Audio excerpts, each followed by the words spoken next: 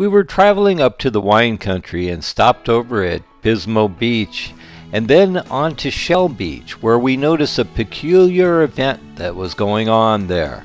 There was flocks of seagulls and pelicans and whales breaching off the coast. These were all visible right from the coast, and there are many people stopped watching the event.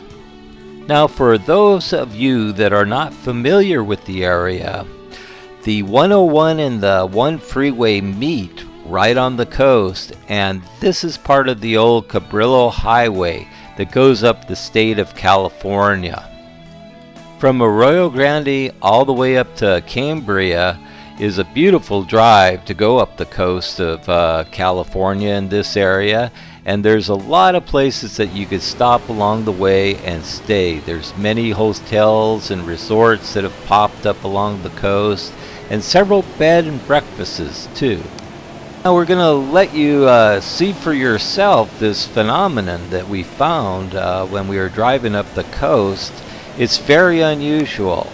We talked to some longtime residents that have lived in the area for over 20 years, and they said that they had never seen anything like this.